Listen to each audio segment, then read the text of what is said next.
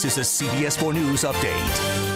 Hi, I'm Elliot Rodriguez with the CBS 4 News update. A Northeast Miami-Dade family is devastated after a grandmother was shot and killed outside her daughter's home.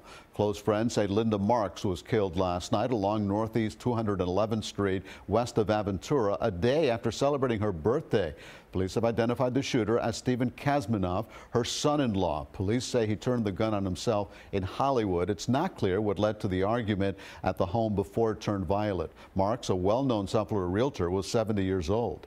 Longtime South Florida law enforcement figure Frank Adderley is no longer working for the Broward Sheriff's Office. Adderley told CBS 4 News that he was fired on Monday, saying, quote, "I have no ill feelings and I wish the new sheriff much success." Adderley worked under former Sheriff Scott Israel's command staff since 2016, overseeing several divisions, including the 911 communication system as colonel. He also served with the city of Fort Lauderdale more than several years, 3 decades as police chief. And today is day 25 of the government shutdown, and there appears to be no end in sight. President Trump says Democrats are playing politics, while Democrats say the president won't stop until he gets what he wants. Both sides have refused to budge over $5.7 billion for a wall along the U.S. border with Mexico.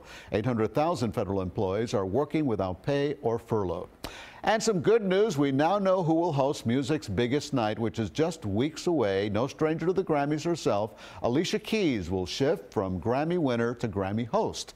CBS and the Recording Academy announced that the 15-time Grammy-winning singer will host the 61st annual Grammy Awards in Los Angeles next month. Keys says she can't wait to celebrate creativity, power, and magic on the biggest night of music, which will be broadcast live from Los Angeles on February 10th at 8 p.m. right here on CBS 4.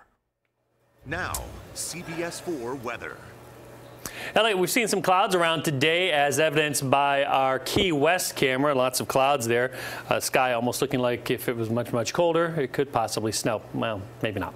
Here's what's going on across our area, though. High pressure is still in control of our weather, giving us a northerly wind and more cool nights and sunny or sunnier days in store for your Thursday and Friday. Then that high slides on off to the east, and as it does, our temperatures warm up, warmer and a little more humid as we get into the weekend for Saturday. And then Sunday looking even warmer yet with a chance for showers. That's ahead of a strong Arctic cold front. But I think our cool down for Monday will be a brief one. So temperature-wise, it looks like this. It's comfortably cool, pleasant sunshine, highs warming up out of the low 70s into the upper 70s and low 80s by the weekend. Lows coming out of the 50s, back into the 60s, and then a brief but sharp cool down for Monday, and then looking kind of not so nice by Tuesday. Elliot? Craig, thanks. That's our news for now. You can always find us at CBSMiami.com and tune into CBS 4 News at 5, 6, 7, and 11 for all the day's important headlines.